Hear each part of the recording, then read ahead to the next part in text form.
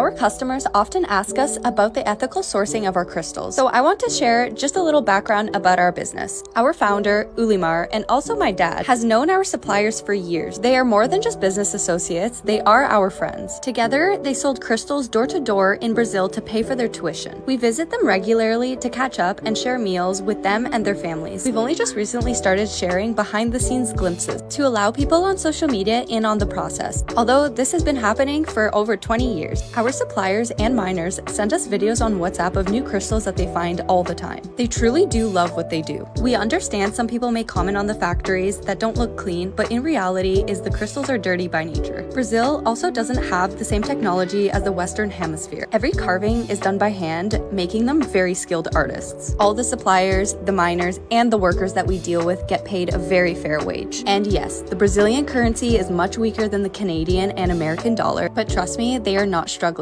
In fact, they are living much better than many people here in Canada. We are very proud to support them, and in return, they support us. Our dad started this business in Canada to share their love for crystals with others. I also want to clarify that I'm only referring to our suppliers that we deal with and not making any comparisons to anyone else.